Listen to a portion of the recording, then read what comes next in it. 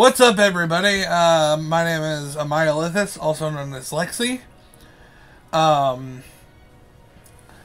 If you hear something in my mouth, it's a cough drop because I did this whole video already and realized it didn't record.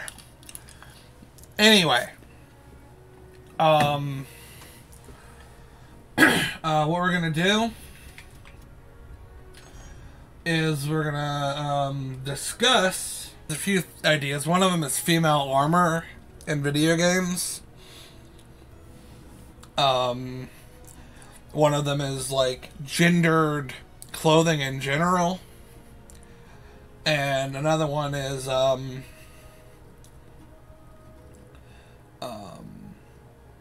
couple of things that I think this game does well. It's mostly going to be rambling. If you didn't see my previous Soulcalibur 6 video, though, I want to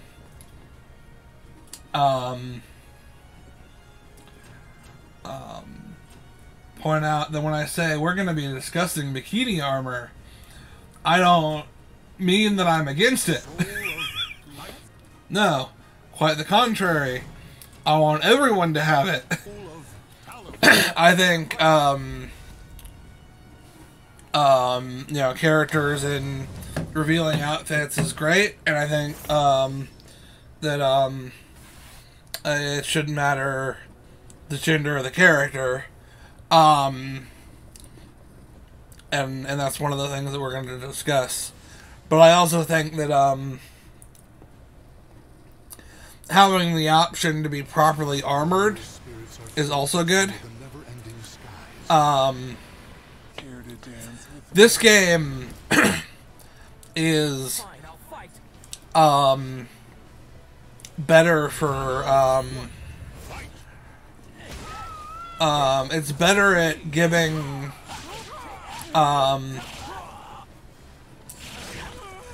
it's better at giving male characters women's clothing than any game I've ever seen.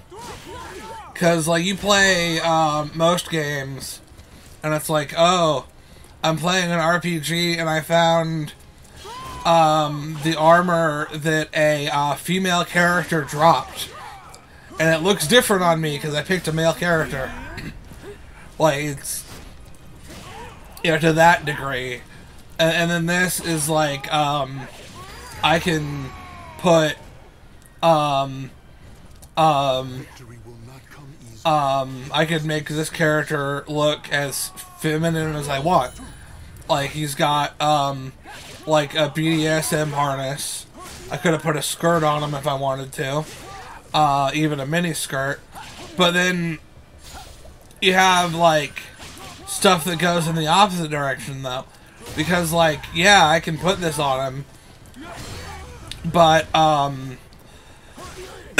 there's no,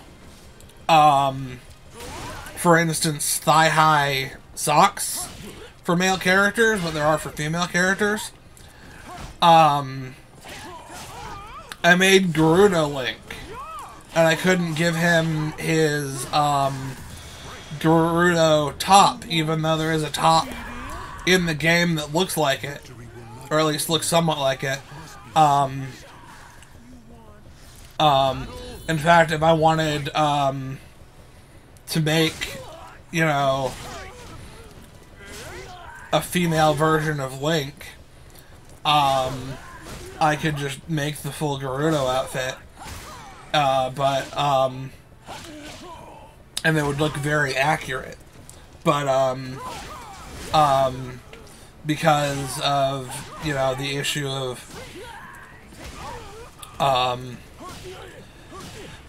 just, you know, some outfits not working for, or some clothing items not working for male characters, that wasn't an option. And then, you know, it's also the same for, like, the hairstyles. Like, the hairstyles are very different. Like, the, I think that's one of the most glaring things is that the men and women don't have like even remotely the same hair options. And I I sort of have mixed feelings about that, because on the one hand, it's amazing that we got what we got, because like how many other games have that? But on the other hand, you know, it's still very limited compared to what I think it could and should be. So it's sort of, there's like two ways to think about it, I guess. But I did want to point out, you know,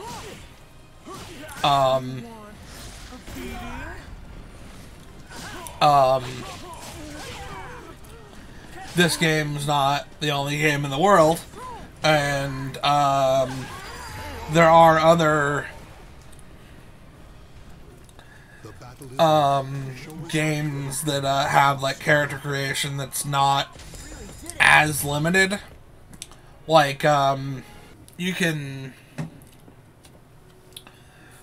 make androgynous or sort of gender non-conforming characters in some wrestling games a lot easier than you can in, I don't know, Skyrim. Here's that Gerudo link. You can see, not quite accurate.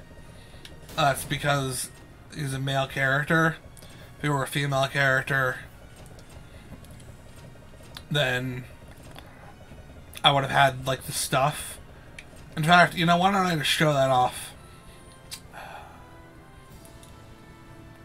When I was doing the Femboy ECW stuff, it was pretty easy to make like androgynous or feminine characters, because I didn't have any thing really locked to gender. But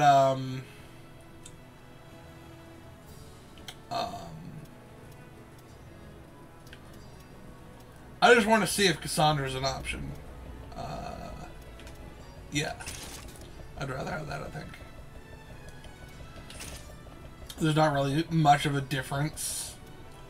It's just what I prefer. Yeah, I could make that work for what I want to do. Okay. I'm making this from memory, so if there's something that's not right, I don't care. I remember, you know, I wanted to do an episode of Femboy ECW, and I still might, in WWE Day of Reckoning. I made some of my characters, and I found that making my characters was not difficult. Day of Reckoning didn't really restrict a whole lot my what clothing I put on my characters, in terms of like whether I wanted male or female clothing on a given character. But when I got to what was I saying? Oh yeah, I tried to make femboy characters in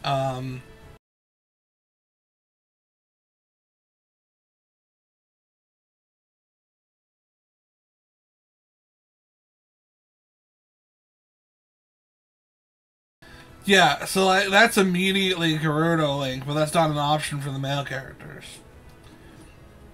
I can kind of see why, though, because the male characters aren't really shaped for it, but you could tweak the model.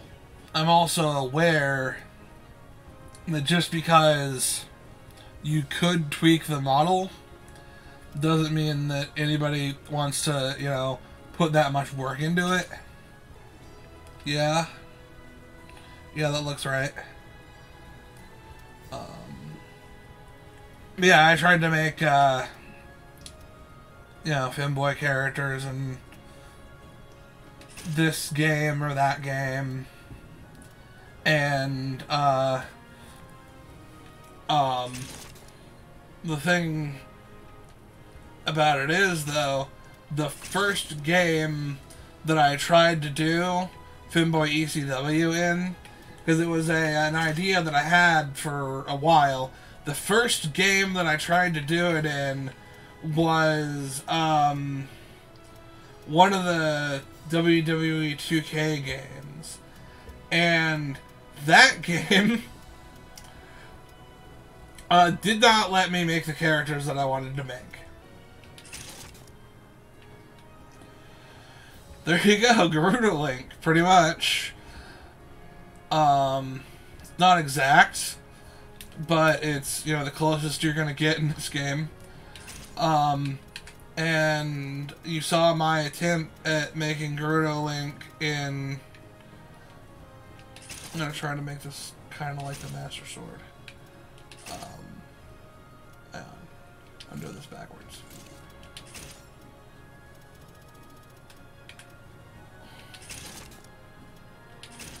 But you saw my attempt that of a Garuda Link with a male character, and it was not nearly as accurate. And that's kind of annoying. Which is honestly, you know, the crux of anything I'm complaining about is kind of annoying. It would be nice if I could put this character on a male character model, right? But, what I can do is already so good.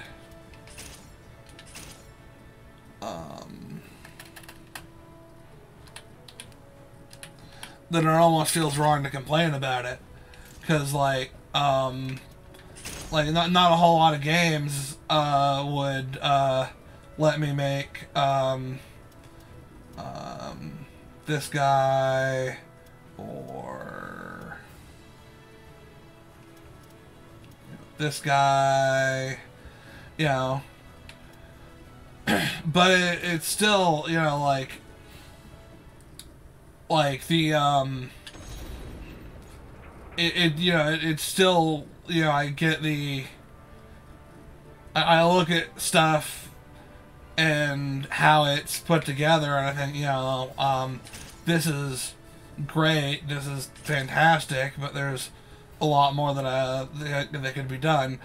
I would say that it's lacking non-binary characters, but kinda not, in a way, because there's Lizard Man, and Revenant, and Malfested fully transformed, and Malefic, which are all characters that...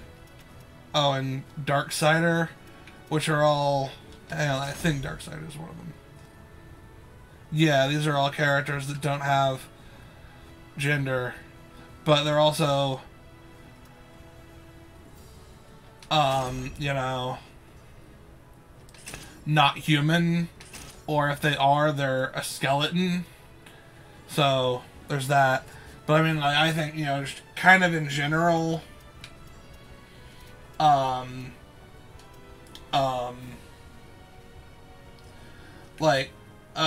picture this, if you will. I select my, I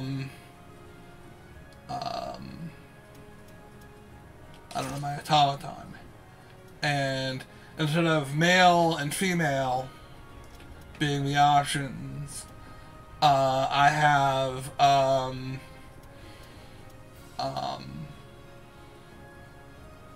with the way that the thing is structured, it wouldn't really make sense to have, like, a slider, but maybe, a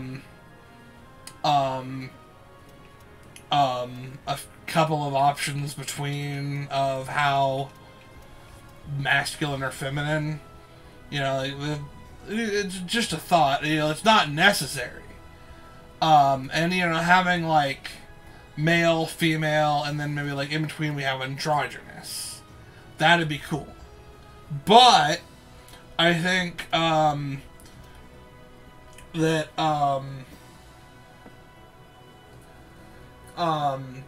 the game that does it best is probably Elden Ring, that has body type A and B, and then you can put any clothing you want on your character.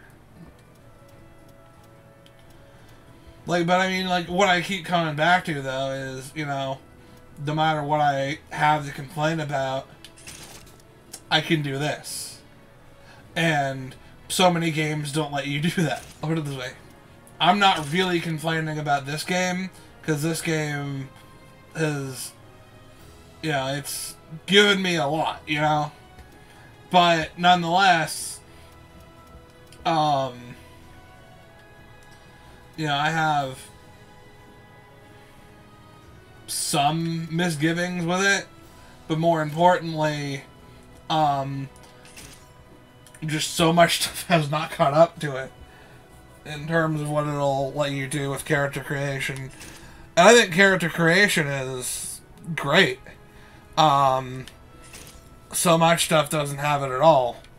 And, you know, some stuff doesn't need it. Like, I don't need to make my own character in, I don't know, Tetris. This game does something with its, character creation, that, a wrestling game doesn't, which is that it has you using other people's moves. Most wrestling games, at least, let you build your own unique moveset, and this game is like, oh, you are a clone of some other guy. And that's fine, but I feel like, and I also am well aware that, like, letting you build your own moveset is a pain in the ass. But I'm just saying, like, you know, like, as, in terms of, like, ways that you could, make it more in-depth or whatever, that's just, you know, one sort of thought that I had is, like, you know, it'd be cool to have some variation with that. But also, what's another one? Oh, I remember when this game came out, people were complaining because they didn't add Heihachi's movesets because they wanted to make melee-focused characters and they couldn't. Or rather, they wanted to make unarmed-focused characters and they couldn't. But I think, you know, like, you don't have to put Heihachi as a character in it to do that. You can put, like, some Tekken movesets in there, and they don't have to be playable. Like, Paul Phoenix, Kuma, Nina Williams, and I think that would be enough. You know, just enough to have a choice of, you know, do you want a male character that moves kind of male-ish, or do you want, like, a very obviously, like, seductive female movement, or do you want a bear? And I think that would be cool. And optionally, you could have fist weapons that are strictly aesthetic, but, like, you could have, like, brass knuckles or a guitar or a push dagger or something, or, like, a very small dagger, where if you happen to do a hammer fist, it looks like you're stabbing. You know, those are, like, you know, general ideas. But I think one thing I want to mention is that, like, the character creation in this is very much focused on aesthetics. And I think it does that really well. I just think, you know, there are, like, some things that, it might be, you know, sort of missing. But, at the same time, you know, I'm talking about, you know, like, why can't I put, like, thigh highs on my male character? Meanwhile, this shirt that looks like it would go perfect with a skirt does not. Because if you were to put it with the wrong thing, the bottom of it just clips. So I understand, you know, there are certain things that don't work right. But I also think, and I don't think they're lazy for this, because I know it's hard. I don't want to come across like I think it's lazy, because it's not, right? It's choosing not to put in extra work. And, you know, games take long enough to make as it is, right? I get that. But I think still it would be nice to have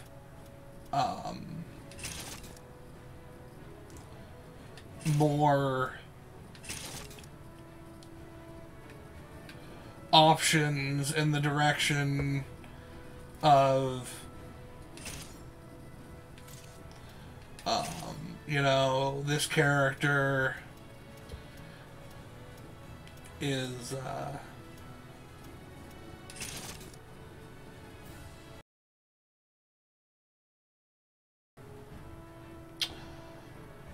I've decided he's a bullfighter.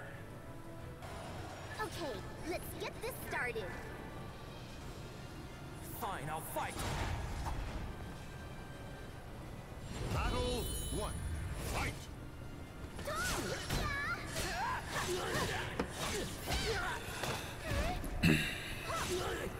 Yeah. Character creation. Pretty great.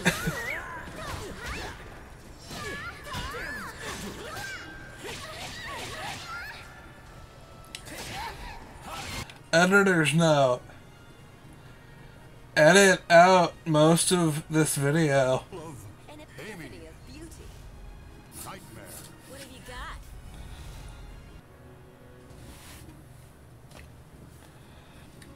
In a cursed castle hall, warriors dance in a masquerade of death. I am beautiful.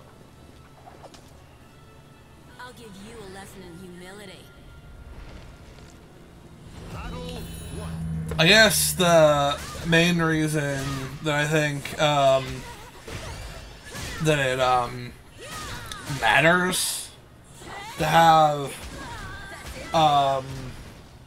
you know, the ability to make you know, gender non-conforming characters, or to not have outfits like you're looking at be the only options for female characters, is because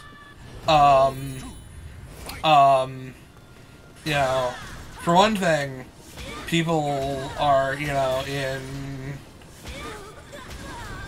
like a better mental state if they can, like, see themselves in things. But also, you know, a big one is video games are meant to make money. And if you let me put a male character in a dress, I will buy your game. Like, that's like a big one. But also, you know, if you you know, like to expand on that, you know, if you have a game where the only